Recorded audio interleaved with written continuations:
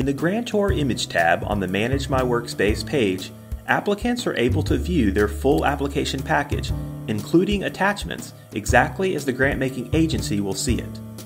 The Grantor image is an optional service the grant-making agency must choose to provide. If you do not see the Grantor image tab in your workspace, then the grantor has not made the feature and service available to their applicants. Here's how to view the Grantor image. First, if it is available, click the Grantor image tab from the Manage My Workspace page. Second, click the Request Grantor Image button.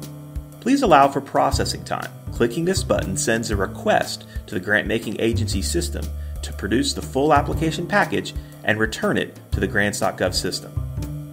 Third, click the Refresh Status button to update the available Grantor image table. Fourth, check the status column.